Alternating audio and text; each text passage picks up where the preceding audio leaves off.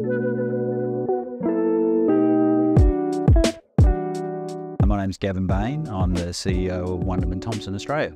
My keynote today was about a little bit of everything, actually. It was a little bit about where we're heading with the marketing industry and the advertising industry, artificial intelligence, everyone's talking about artificial intelligence, and some questions around the movie on everyone's lips, Barbie. I come to State of Social just about every year because I think this is probably the single best industry event. It's an opportunity to catch up with people, work out exactly what's going on because things are changing so quickly. It's a great opportunity for all of us to get together and really get a good handle on what the future looks like. Definitely the biggest trend is the impact of artificial intelligence on the advertising industry.